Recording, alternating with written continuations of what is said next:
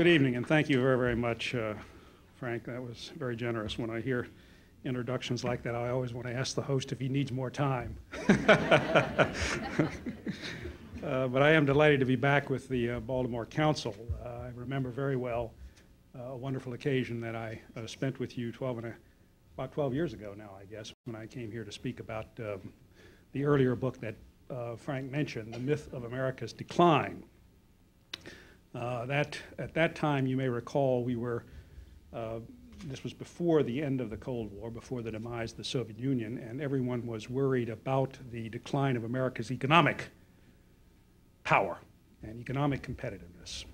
And the saying at the time, the slogan sort of at the time, was that the Cold War is over, or it's beginning to be over, and Japan has won.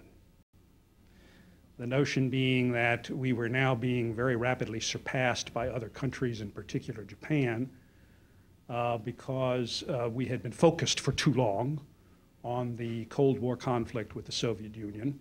And there was a real argument popularized in the best-selling book by a colleague at Yale University, Paul Kennedy, called The Rise and Fall of Great Powers, predicting in effect that America would in fact take second place in the world to other powers, most importantly Japan and perhaps also Germany. Well, you know, predictions are difficult, and I don't want to hold anybody to their predictions, especially, as Yogi Berra would say, if they're about the future. But I will hold up my prediction at the time, which you can infer from the title of my book, The Myth of America's Decline. I will hold that up with some pride today against the other predictions, because as we have seen in the last 10 years, the United States has become the preeminent power in the world, not only economically, which everyone thought would not be possible, especially now that we had these very, very tough competitors in Europe and in Asia, but also after the demise of the Soviet Union in military and strategic affairs. And it's useful, I think, to at least ask the question, well, why was the one prediction maybe closer to the truth and the other prediction was not? And what I want to suggest tonight is that it has a lot to do with the way we think the world works. And that's a very important part of our thinking about specific issues. We all have a sense, whether it's explicit or not, we all have a sense of how we think the world works. On the basis of that, we look at then America's relationships with individual countries and with specific issues, such as we do today with respect to these issues of terrorism and proliferation. And so that's the first thing I want to talk to you a little bit about tonight. How do I think about the world? And why then do I view certain sets of relationships that the United States has in the world today in the way that I do, and why I take the position ultimately that I do on specific issues. So I'm going to spend some time talking about how I think about the world and urge you to think a little bit about how you think about the world. What's the model in your mind about how things work? Because I think everybody has to ultimately face that question. The protesters, those of us who maybe feel that maybe it's time now that we solve this problem of Iraq by force if necessary, we can't just have a point of view. We have to sort of justify it in terms of how we think the world works and how our position, whatever it may be, no war or yes, it's time for war, we have to suggest how that's going to make things better, how that's going to move the world forward in a direction that we can argue will be an improved direction. The second thing I want to do is then talk to you about three sets of relationships that the United States has in the world today based on the way in which I think the world works. And then in that context, finally, the third thing I want to do is address specifically the problems of terrorism and proliferation. How do we deal? Because those problems are embedded in one set of relationships that the United States has in the world today. Only one, by the way. In two other areas, we have pretty good relationships, and I will explain that to try to put this problem of terrorism and proliferation in context. And then thirdly, of course, I'm going to tell you how I think and feel about most importantly, I hope, how I think about the current question of what should we do about the situation in Iraq, and maybe also indirectly what we should do about the problem in North Korea and possibly also in Iran. I mean, it's very interesting. I know that President Bush was severely criticized when he came into office for using this term axis of evil, and there are many reasons to criticize him for that, but in some ways it was prescient. We now see that the three countries in the world that are in fact in the business of trying to acquire weapons of mass destruction are Iraq, Iran, and North Korea. And so I will talk a little bit about all of those, but most importantly about Iraq. Now, as I suggested, all of us have a view of how the world works. And so when we think about the problem of Iraq, for example, we come up with a different set of questions depending upon how we think the world works. Is Iraq just a matter of America's overweening power? Is it a consequence of the fact that America is so dominant that it's quite natural for countries to oppose us? Quite natural, first of all, for countries to think that we are the source of all the problems in the world, in the Middle East and elsewhere in the world. We're the source of the problems because we have so much power. And we're the source of the solution to those problems because we have so much power. Now, there are people, I suspect, who think about this question of Iraq almost exclusively in terms of power and in terms of the very unequal distribution of power that we have in the world today. France and its president has said as much on occasion. That is, it's not good to have a world in which one country has this much power. And we should therefore, President Chirac has said, we should therefore have a multipolar world, and we should work towards that, and France sees itself as a leader in that effort to try to counter American power. Now, implicit in that question and in that approach to the problem of Iraq is a model of how the world works. Hegemony is no good. We need more balance. It doesn't matter, by the way, if the hegemon is a democracy or even a fellow democracy, because in some sense, you know, we're the oldest democracy, I suppose, in the West, and France is pretty close behind. Maybe Britain is you know, second in line, but even a fellow democracy should not have as much power as we have. That's what France is saying. So that's a view of the world that's based largely on the distribution of power. Somehow or other, it's going to be better if we have a multipolar world, even if, by the way, some of the multipolar powers like Russia and China may not be democracies. A second way of thinking about Iraq reflects a different way of thinking about the world, is to look at this problem in terms of the role of international institutions, such as the United Nations, and to say that what's crucial about this issue is the basis on which we act, that we must abide by the requirements, the rules of international organizations, of universal international organizations, such as the United Nations, that they are the only institutions that have the right to convey legitimacy in terms of the use of force in international affairs.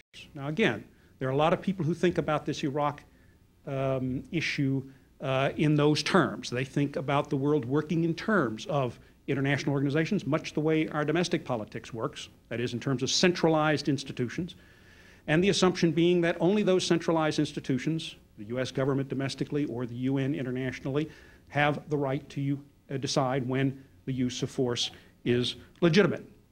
Now, there are a lot of Europeans in particular who believe this, many Americans who believe this, and who think about the world largely in terms of the development of institutions and the legitimacy which international and particularly universal institutions convey. And there's a whole way of thinking about the world that is embedded in that approach to the problem of Iraq. And finally, there are many people who think about the problem of Iraq primarily in terms of a clash of ideas, a clash about the purposes for which power should be used on behalf of a totalitarian society, on behalf of freedom and a democratic society, on behalf of a world of Islamic law, or on behalf of a world of Western law. Professor Sam Huntington, for example, at Harvard University, is one individual who sees the current conflict with Iraq very much in these terms, in terms of a clash of civilizations. You may know about his book published in the 1990s, which drew a lot of attention at that time and some criticism But he portrayed the world in terms of and the way the world works, in terms of a clash of ideas. We're always competing over the basis on which we use power, the basis on which we organize power, and the basis on which we use it, and when it is legitimate to use it. And there are many people in the current debate who think about the world working that way. Certainly Islamic fundamentalists think about the world in that way. Maybe fundamentalists of all stripes think about the world in that way. Think about the world primarily as a clash of ideas, a confrontation of good and evil. So these ways of approaching Iraq reflect sort of underlying thinking about how the world works. So let me say a word or two about how I think the world works. In my new book, I talk about two factors that are most important in thinking about the way the world works: power and identity, or ideas. Now, institutions are going to play a somewhat smaller role in my way of thinking about how the world works, because they're going to be largely a consequence of the way in which power and the way in which ideas are interrelated, organized and interrelated in the international system. All right? But this is my way of thinking about the world. Now, power is a fundamental aspect of how the world works. And the reason is that in the international system, power is decentralized. There is no World 911. There is no World 911 that we can call when we get into trouble. No one in the world is recognized by all as having the kind of legitimacy that a national 911 has. You and I regard the government as being a legitimate, as being the institution that has the right to use force legitimately. So I'll say in a minute, you and I don't have that right. And of course, we acknowledge that the military, that the police in our local communities have the right to use force ultimately against us. We don't have the right to use force against them, but they have the right to use force against us legitimately if we break any of the laws under which we live. So because there is no World 911, because there is no one that's acknowledged or recognized in the world as being legitimate to use force on our behalf, states have to defend themselves. And therefore they have to arm and they have to be concerned about their security. Now that's been true ever since the beginning of the international system, certainly since the beginning of the modern period. And it creates what we call in international affairs the problem of the security dilemma. That is, as one country then arms in order to try to defend and protect itself, it may appear threatening to other countries. And as those countries arm, they may appear to be threatening to us. It's almost built into the situation, you see. That's why it's a dilemma, because we can never be really sure whether they're arming to defend themselves or whether potentially they're arming to, in fact, do us some harm. Now, it doesn't mean that world, that kind of a world in which power is very important, doesn't mean that countries can't get along and that countries don't often negotiate and don't often agree and cooperate. They do. But it's interesting, they do so only when they feel safe. When they don't feel safe, for one reason or another, then you have problems getting people to negotiate. You have problems getting people to cooperate. And of course, in a world in which power is decentralized, there are going to be situations in which people are not going to feel safe. For example, most of the parties involved in the Middle East dispute today do not feel safe. Israelis don't feel safe. Palestinians don't feel safe. And in that kind of a situation, you have a particular problem in trying to bring people together, in trying to engender cooperation. But we have to ask a further question, it seems to me, if we're going to really understand more clearly how the world works, if I'm going to understand more clearly how the world works. And that question is, why is power decentralized in the international system? It's not in the domestic system, as I just mentioned. So why is power decentralized at the international level, but power is almost always centralized at the domestic level? And the reason, I argue in my book, has to do with identity. It has to do with the ideas, the rules, and the institutions by which countries organize and legitimate power. In domestic politics, we share a common identity. That is, we share a common consensus on the rules and the institutions that organize and can use power legitimately. In the United States, for example, our identity is expressed, indeed it's embedded, in our constitutional democratic system. This system prescribes how power will be organized and used legitimately in the United States. It sets up the institutions, it sets up the ground rules by which we make laws, and then by which we enforce those laws, and by which you and I accept those laws, because basically we have acknowledged that only the government has the right to use force legitimately within our domestic system. This leads to the creation of a national 911, all right, that monopolizes the legitimate use of force. And it means that you and I, as individuals or as groups within this society, cannot use force legitimately. We can disagree about everything, as we will tonight, about Iraq and North Korea and lots of other problems. But we don't have the right to pick up a weapon or any means of force and use it against one another. The only institution that has the right to do that is our police forces and ultimately our national military forces. No one else has that right.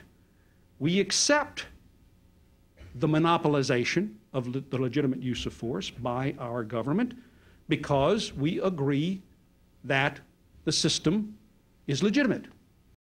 We agree that the system, we accept the system.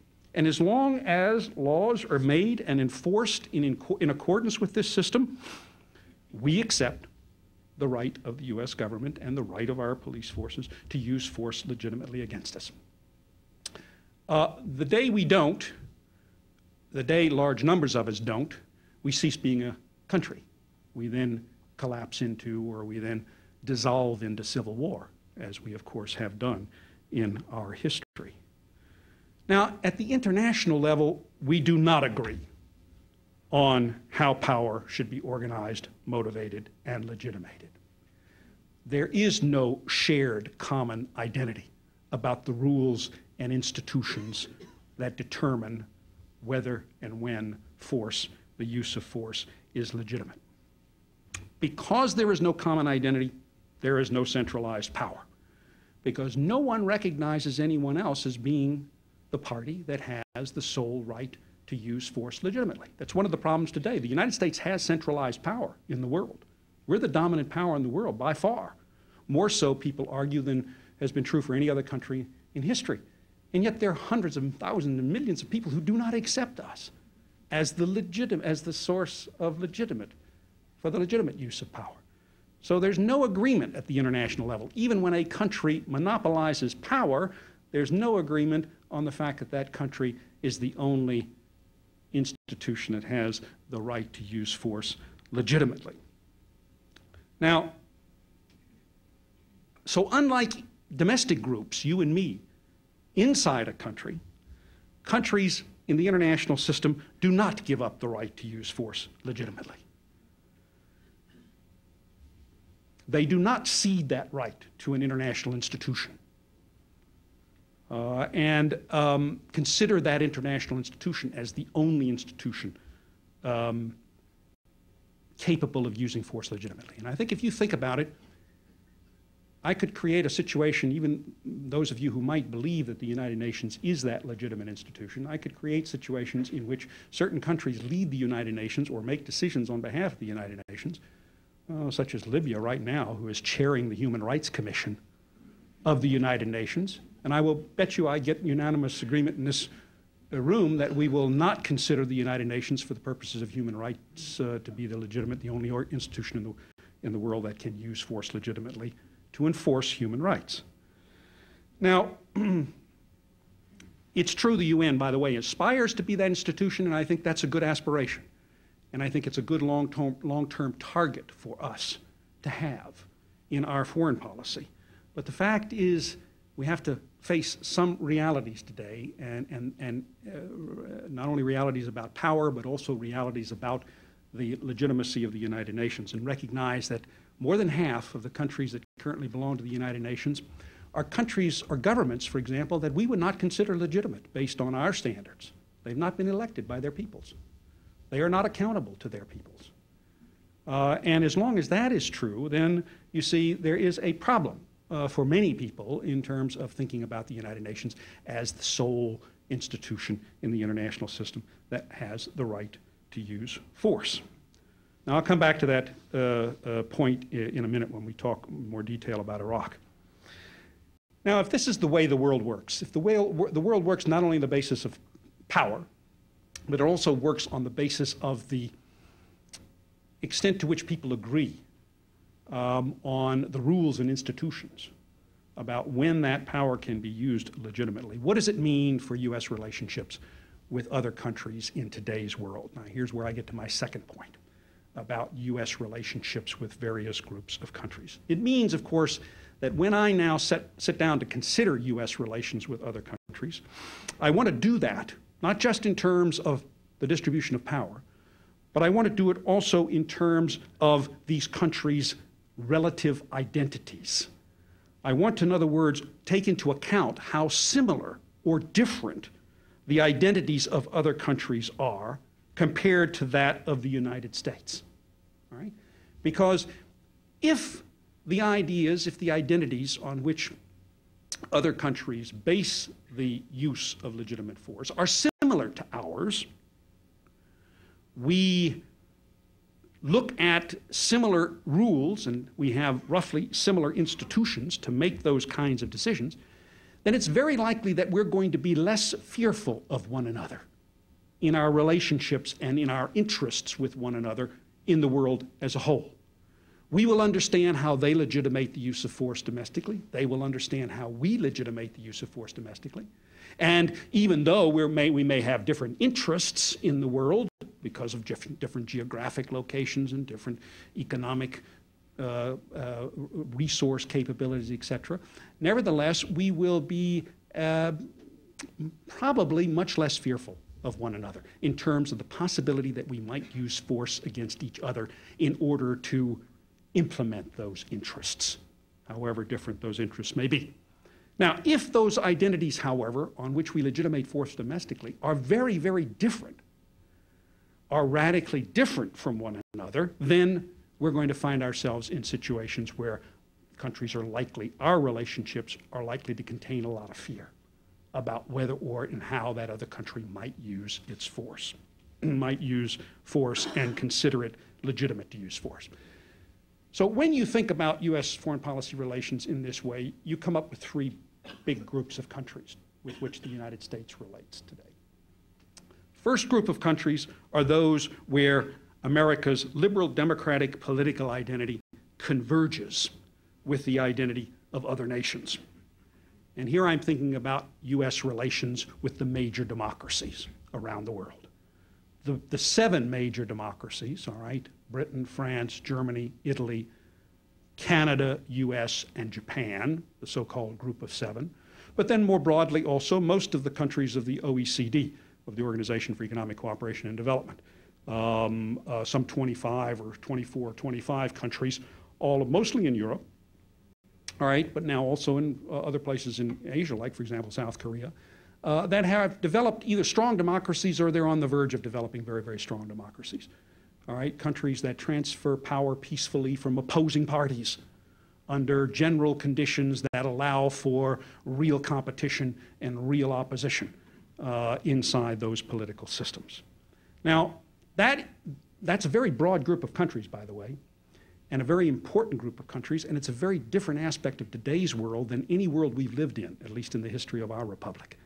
And so it's terribly important, and it's one of the reasons why I'm troubled so today about the quarrels that are going on in that world, all right, especially between the United States, for example, and France and Germany.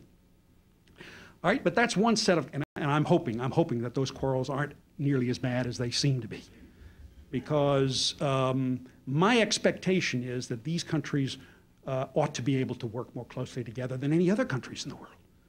all right, because they do have this relatively similar sense of how to organize and legitimate power and when it is and under what rules you use that power, both domestically and ultimately also internationally.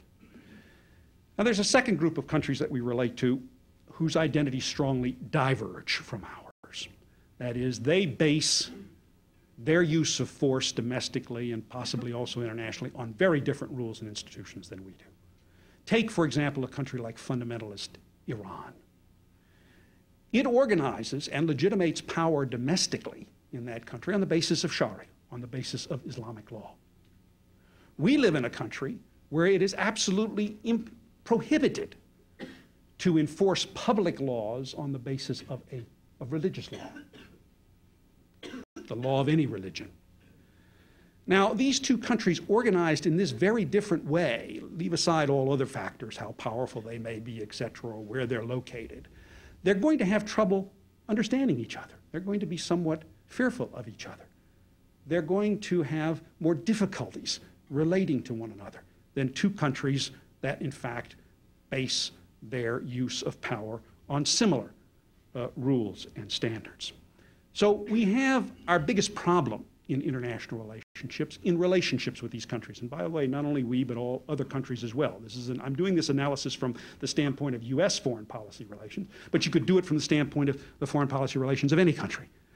When you are in relationships with other countries where your identities, your national identities sharply diverge, you're going to have much greater difficulties. There's going to be much more fear in those relationships. And here's where we encounter our most serious problems today. We encounter the problem of terrorism, which is not associated directly, global terrorism, which is not associated directly with any given state, all right, but involves a group of very committed people who have a very different set of ideas and a very different set of identities. I'm talking about the fundamentalists now that are part of the Al-Qaeda network and institution, you could argue, in the system. We have big problems, obviously, with their interests and their objectives. Right? Second group of countries that we have problems with in this category, of course, are the rogue states. States that we think may be inclined to aid global terrorism in one way or another. And most, of course, seriously, by ultimately providing global terrorists with access, or at least facilitating access to the technology and to the instruments of weapons of mass destruction. Now, there's a third set of countries in this second group, and that is authoritarian countries or totalitarian countries. That lots of other countries, like Libya, for example, or even Egypt, countries that aren't in any way supporting global terrorism or suspected of supporting global terrorism, are not in the process of acquiring weapons of mass destruction, but countries that base their domestic systems on very different standards than we do. Now, many of these countries are moderate countries that we have good relationships with. They're often our allies in many circumstances. But still, the fact that we have very different national identities makes things more difficult than it does with those countries where we have strongly converging identities. All right? Finally, a third set of countries that we relate to. And these are countries whose identities are in transition toward more openness, towards more accountability. In other words, in transition towards national identities that are at least approaching, coming in the direction of our domestic identities, our democratic domestic identities. There are two big countries, obviously, that are very important in this group of countries, and that's China and Russia. All right? Two big countries that aren't yet by any means democratic. I mean, I will argue that point without any difficulty, I think, but which have taken some big steps the last decade or 2 decades towards opening up their societies. China, economically; Russia, politically, actually, more than economically, even though under Putin they may be taking some steps backwards. But these countries are in transition. And so there are many countries, by the way, other countries in this category. For example, Mexico, a country which is in transition, all right, from a one-party system, basically an authoritarian system, to a more democratic system. We have seen some countries like South Korea and Taiwan, I should call Taiwan an entity, but you know what I mean, who have come a long way in this transition and may now be classified, if not as strong democracies, then certainly emerging democracies. Now, let me talk about briefly about these three sets of relationships, and most importantly about that second set, where we have our problems with terrorism and with proliferation. In the first set of relationships, this is America's relationships with the other major democracies. These relationships are really quite unprecedented. We've never had a situation in the world where all the major industrial powers have had the same domestic rules for organizing and legitimating force. That's never happened in the entire 500 years that we've been worried about, international politics since roughly the beginning of the modern age. It has led to a lot of studies that have first established statistically that these countries do not seem to threaten to use force against one another, let alone ever actually use force against one another, the so-called democratic peace. We don't understand all the reasons why this is the case, but factually it is the case that these countries have not ever, in any circumstances, threatened to use force against each other, all right, as a means of settling their disputes with each other. So in some sense, these countries already enjoy the equivalent of a common domestic identity. They don't consider it legitimate to use force against one another, just like you and I domestically do not consider it legitimate for us to use force against one another when we disagree about issues. Now,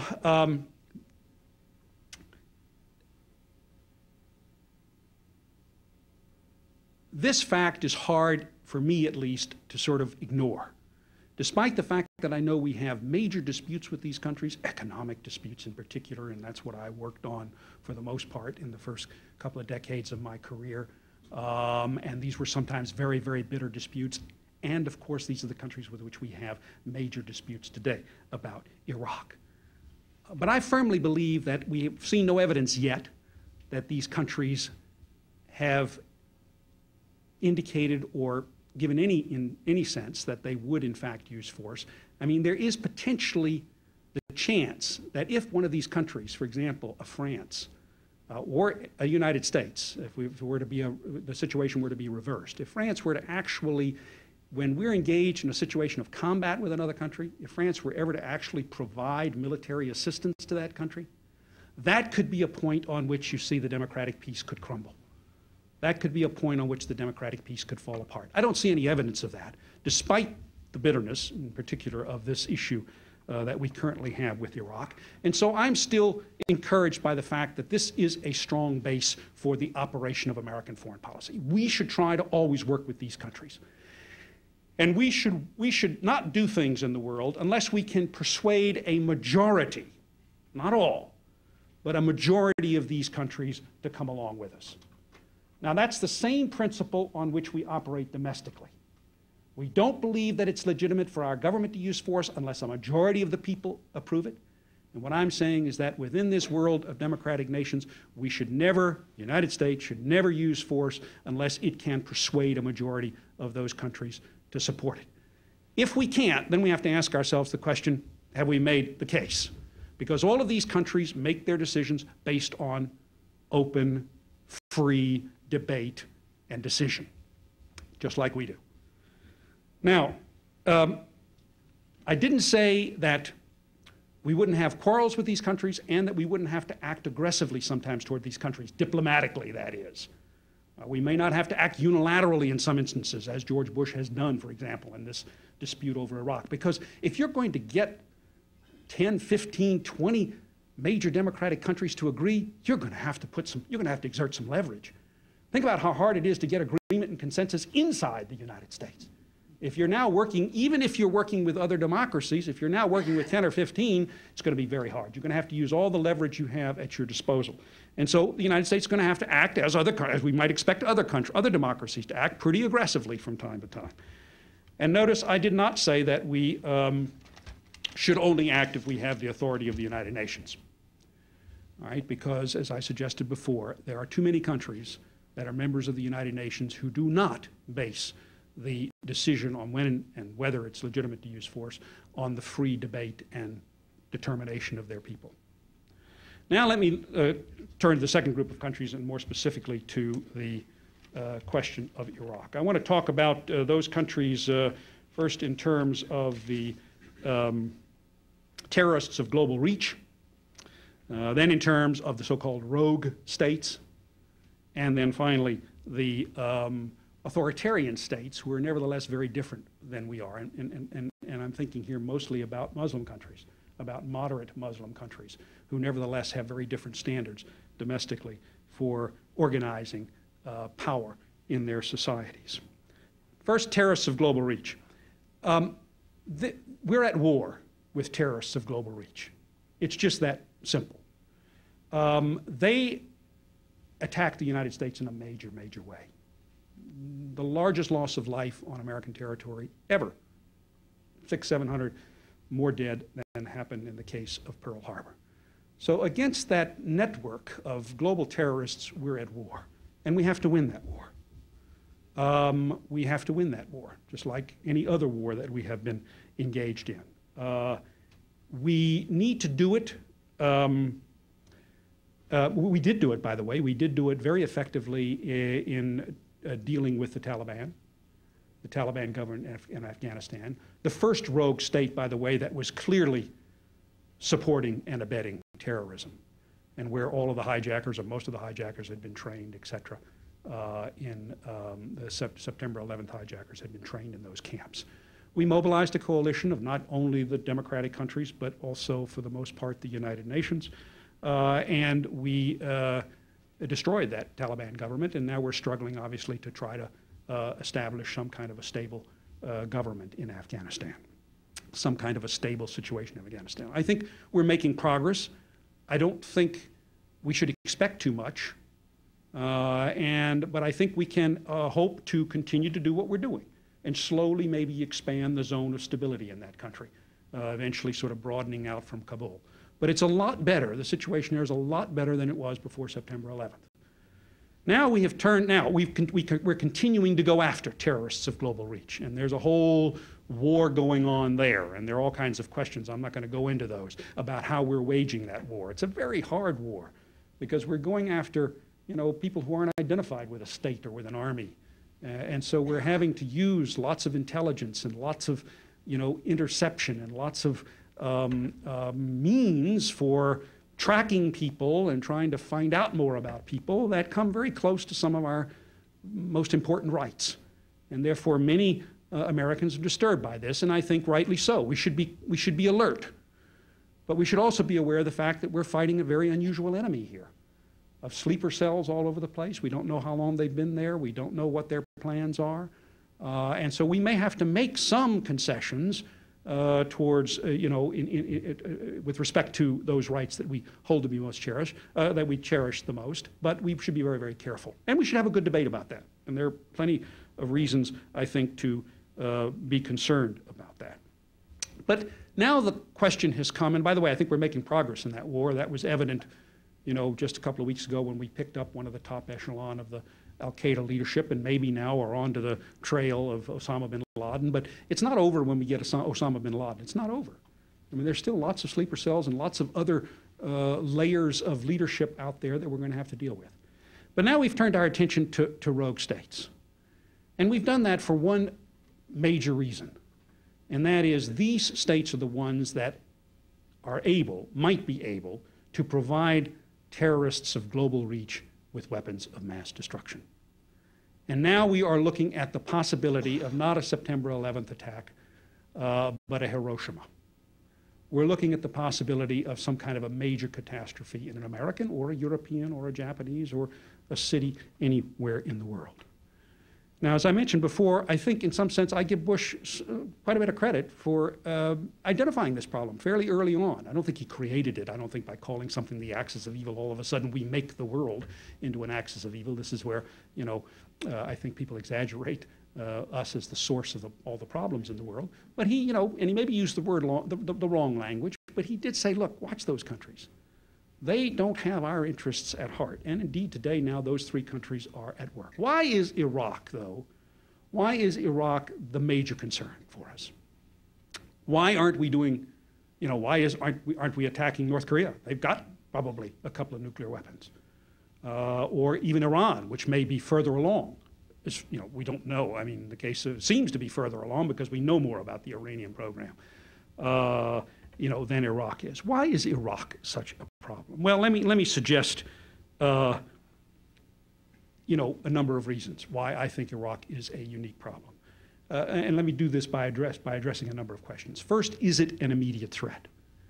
And I'm going to suggest, because that's a premise for war. People say, well, look, it's got to be an immediate threat. Otherwise, war is a pretty big step to take. And I would argue for 5 reasons it is an immediate threat. And you have to take all of these 5 reasons together, because any 1 or 2 of these reasons, other countries may be doing things similar. But Iraq's the only one who's doing them all, or Iraq's the only one for which all 5 of these factors are in play. First, it supports terrorism within its region. It has been doing that. Aggressively, it still does that. It supports terrorism in the Middle East. Secondly, terrorists of global reach come largely out of the Middle East. They don't come out of Northeast Asia. They come out of the Middle East. 15 of the 19 hijackers, as we know, out of Saudi Arabia. This has been the seedbed for the growth of the terrorists of global reach with whom we are at war. Third, Iraq is clearly out to get weapons of mass destruction. It has used them, and there is no question about the fact. It almost had them, by the way, prior to the 1991 war. It was only about 6 months away from a nuclear weapon. Even after, by the way, the IAEA, they do the best job they can, but look, they don't have a lot of leverage. Even after they had declared that Iraq was nowhere near a nuclear weapon. 6 months before that war occurred, and we went in and we found out they were only 6 months away from a nuclear weapon. So they are clearly, I don't think, in my mind at least, there's no doubt about the fact that they're trying to gain weapons of mass destruction. Fourth, Iraq has invaded its neighbors in the last couple of decades, has taken the initiative to attack its neighbors. Now, those decisions may have been rational. A lot of people say, oh, well, it was rational for Iraq to attack Iran and for Iraq to try to see if it could take Kuwait. But they were awfully risky decisions. And they, of course, proved to be, bad decisions. He lost both wars. So here's a man who takes big risks. People say, oh, well, he would never take a risk on which his survival depended. He took risks in the last couple of decades on which his survival depended. He could have lost both of those wars. He could have been displaced in 1991. Many people think we should have displaced him in 1991. He took the risk of losing power. He thrives, I think. He survives on risk. He doesn't survive by avoiding risk. Fifth, and finally, Iraq exists in the most troubled and unstable part of the world. North Korea does not. Iran does. But Iran's doing quite a number of these things, but it hasn't invaded its neighbors, as Iraq has. But Iraq exists in the most unstable part of the world, where many countries in that part of the world would like for Iraq to acquire weapons of mass destruction. I have the sense that most countries in Asia don't want North Korea to acquire weapons of mass destruction, right? They still don't quite know what to do about it. They haven't agreed on what to do about it, but there's nobody there who's urging them on. There are groups in the Middle East that are urging Iraq on. Now, for all of those reasons, Iraq, I think, is unique, all right? Plus the fact that we are focused on Iraq. We've been focused on Iraq, or we haven't been focused, but we've been dealing with Iraq for 12 years, 17 UN resolutions. It's now time to bring this thing to a head and to a conclusion in the case of Iraq. Now, secondly, you could argue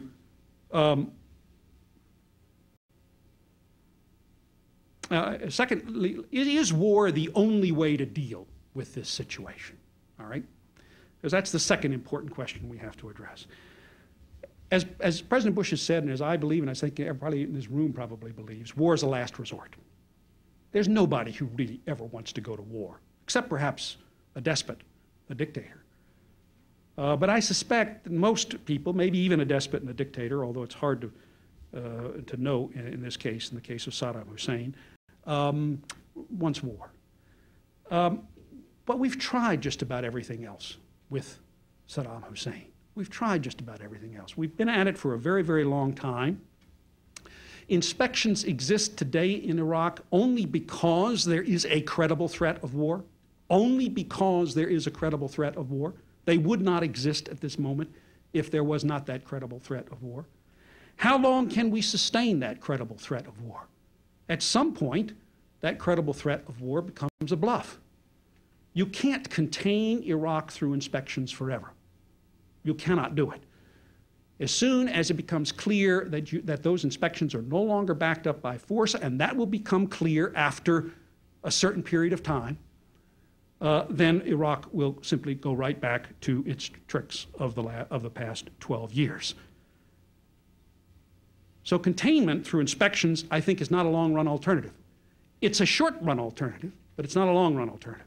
At some point, the threat to use force is seen as a bluff, and Saddam Hussein is back in the game. So war, in the end, has got to happen if Saddam Hussein does not disarm. He makes the choice, ultimately, as to whether or not there has to be war. If he disarms, even at this late date, if he trots out all these weapons, I have no doubt whatsoever that, in fact, he would continue to survive. We would not replace that regime. If, however, he doesn't, he's decided that the only way that Iraq can be disarmed is through regime change. So there isn't a real distinction in my mind between disarming Saddam Hussein and regime change. They come together, and Saddam Hussein is the critical link. Third, is war, if it happens, legitimate? Aren't we acting alone? Aren't we acting unilaterally? Aren't we just being the bullies? Aren't we just saying power makes right? My answer to all of those is no.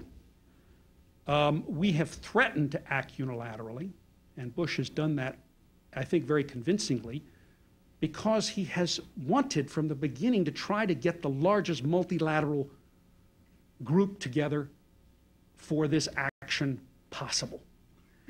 And the only way you get people to move towards consensus is to make them believe that, in fact, you're going to act on your own if they don't move towards consensus. Now, your threat has to be credible, and Bush was very good at that, so good that I think he has most of us fooled and most of the media fooled. That is where we're saying, oh, no, he doesn't want multilateral action, he just wants unilateral action. Look at what he's done. I mean, he's gone to the UN, he got a unanimous approval in the UN for Resolution 1441. He went to the US people. By the way, in an election, I know some people thought that was unfair. I thought it was very appropriate, because that's the moment when you can hold your congressmen accountable. That's the moment when you can hold your representatives accountable.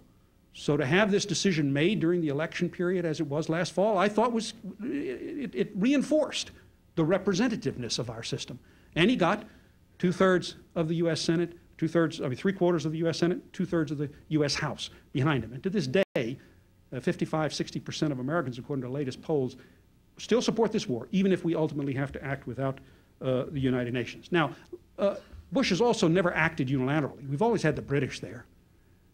They've always been there. You know, amazingly so. I mean, they have been a real stand-up ally in this whole business, despite the enormous political cost for Blair at home. I don't think we will act and ultimately go to war without a majority of support from the democratic countries. As I suggested, I think that's the benchmark that we have to meet, and I'm convinced that that's the benchmark that Bush will meet. And that will make the action legitimate. Fourth and finally, is the war the worst alternative, as the president of France, Jacques Chirac, likes to say? No, it is not. And Jacques Chirac should know better. He should know the history of his own part of the world. War in 1938 was not the worst alternative. The worst alternative became war in 1941. War in 1938 would have been a much, much less destructive war. There are times when war is not the worst alternative. Inaction is not going to come cost-free.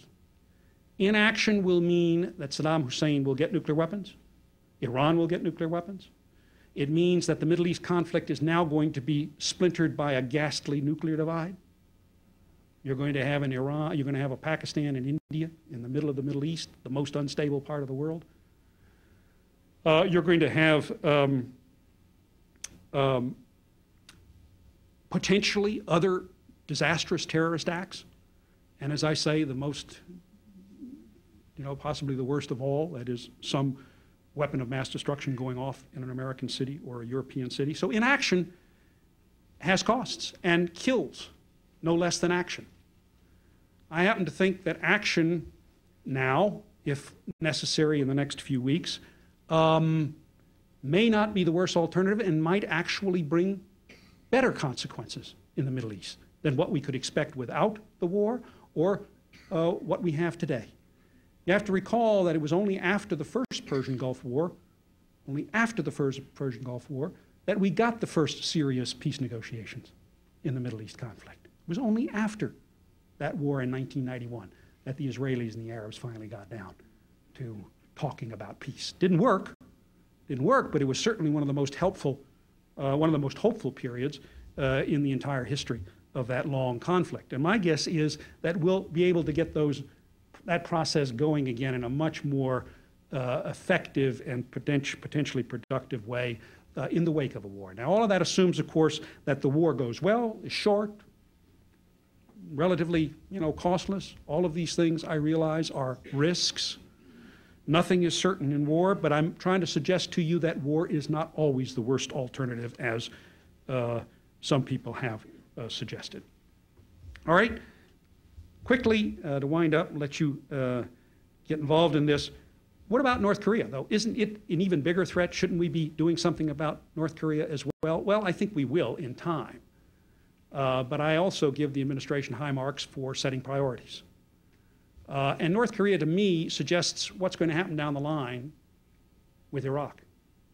Suggests to me how much more difficult it's going to be to deal with this problem of Iraq after Iraq has weapons of mass destruction. And so in my case, in my way of thinking about the world, it reinforces the need to do something about Iraq now, and then turn our attention to North Korea. I think the basis for a solution in North Korea is more promising than in Iraq. For all the reasons I suggested, the countries in that part of the world all have a stake and do not want North Korea to get nuclear weapons, most importantly China, because that will mean then ultimately that Japan has either draws closer to the American nuclear umbrella or gets its own nuclear weapons, neither of which is a very happy alternative from the standpoint of the Chinese.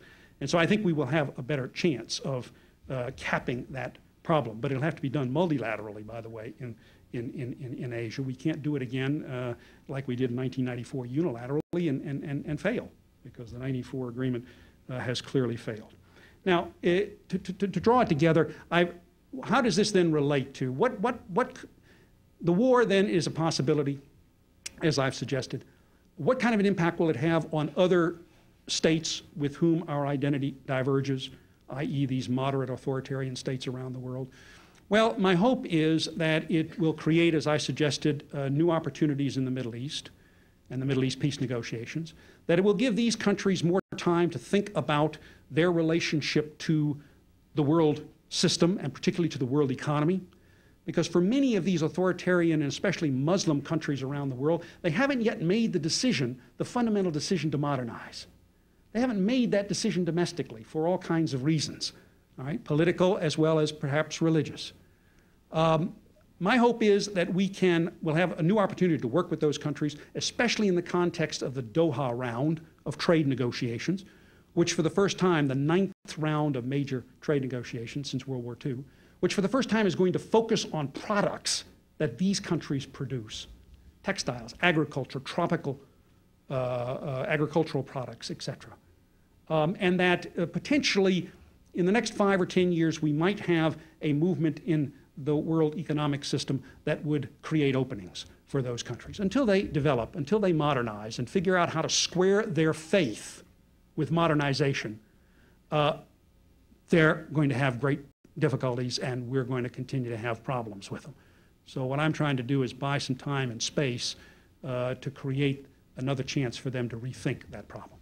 But the more important reason that I support very strongly a world economic system that is open and free and that steadily works towards liberalizing trade, especially in products for developing countries, is because I think that's going to help those countries in transition, that third group of countries that I talked about, more than anything else that we can do.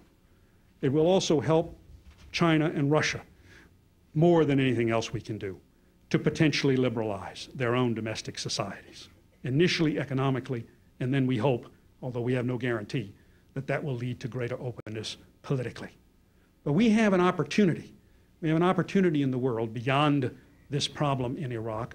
We have an opportunity to really engage those countries, create a stake for them, have them create a stake for themselves in the world economy that will ultimately make them status quo powers and ultimately produce down the line a much better world than we have probably ever known. Not only a world in which there are a lot of major democracies that are close friends of ours, but also a world in which those two big powers, whom I really don't believe will ever become democracies in the same sense that we are, but nevertheless will be much more open and accountable and responsible and transparent, and will therefore be much less fearful and much less threatening in their relationships with us.